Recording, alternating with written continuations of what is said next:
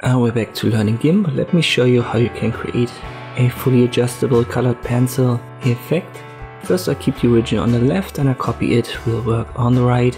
Make sure that you copy the one that you want to work on 2 times, so you need 3 in total. I'm on the top one, go to colors and desaturate. Use any mode that you wish, it works with any one. I'll keep luminance and confirm. Then switch its blending mode to HSV saturation. Get to the second one, change the blending mode to dodge. Then you want to go to colors and invert, and you should have almost a fully white canvas, something like this. Afterwards filters, blur, Gaussian blur. And the more, obviously you want to have preview checked, but the more you increase it, the more details will be brought back.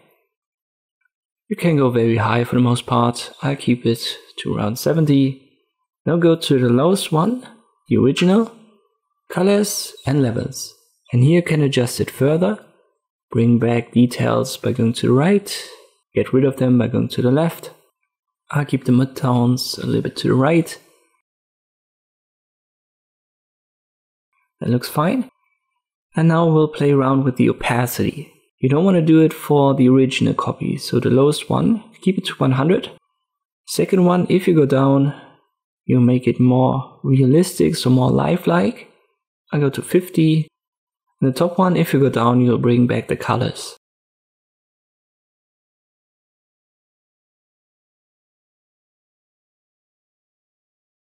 But you want to go to like 10% to 50% to bring the colors back, and then you have this colored pencil effect.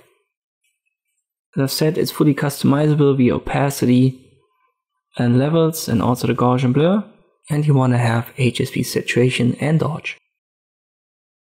I hope this video was helpful, thank you for watching, and I'll see you next time.